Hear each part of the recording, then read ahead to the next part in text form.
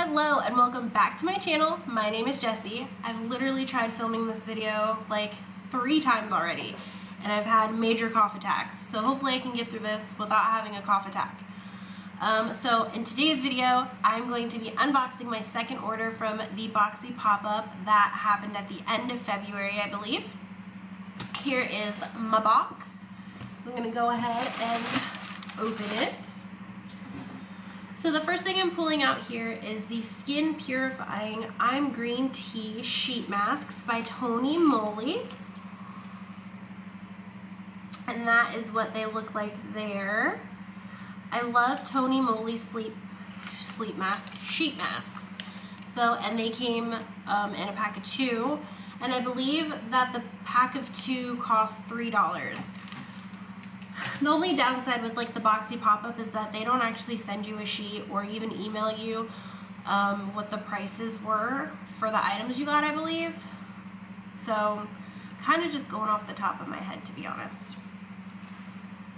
The next thing I'm pulling out here is the Cover FX Blurring Primer. And that is that. I've never tried anything from Cover FX.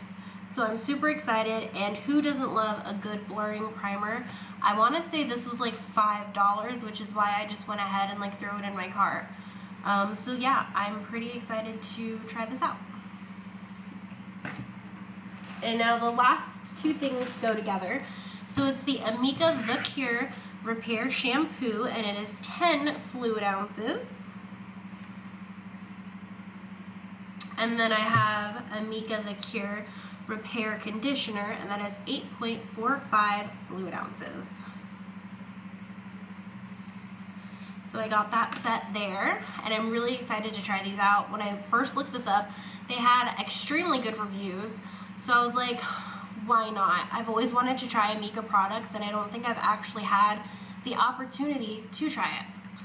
So I got the shampoo and conditioner, I got the primer, and then I got the 2 sheet masks.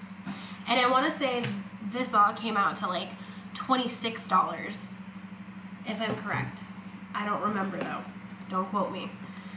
But that is it for this video. I'm curious to know what you guys might have got from the Boxy pop-up. If you shopped, and if you didn't, you know, I guess tell me why you didn't. I don't know.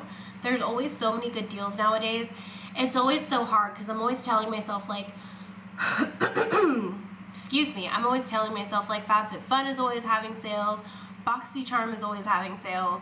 I know Ipsy has sales too. I'm not a fan of Ipsy. I canceled my subscription with them, so I don't know what they got going on.